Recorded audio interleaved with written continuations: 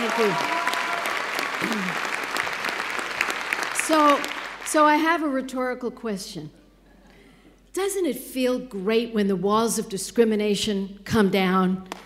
Doesn't it feel wonderful as Americans to be part of that? And we're so touched to be here. 17 years ago, I was a freshman in the Senate, and this policy of don't ask, don't tell was embedded, if I could use a word, in the military spending bill. And I offered an amendment to take it out 17 years ago. And I got 33 votes.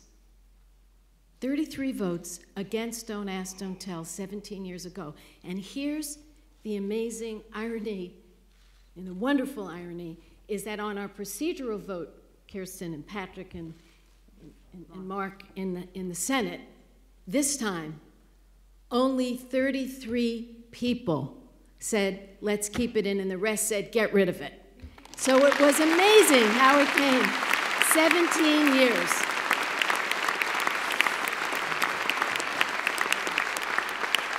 And as Nancy loves to hear these words when we senators speak, in closing, I want to say, this day belongs to a lot of people. It really belongs to all of America.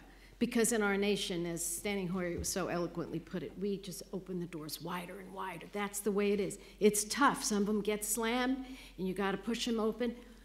But this day belongs to the American people. But I have to say, in my heart, I think about the 14,000 brave men and women who got kicked out of the military for this horrible policy, several of whom are on the stage.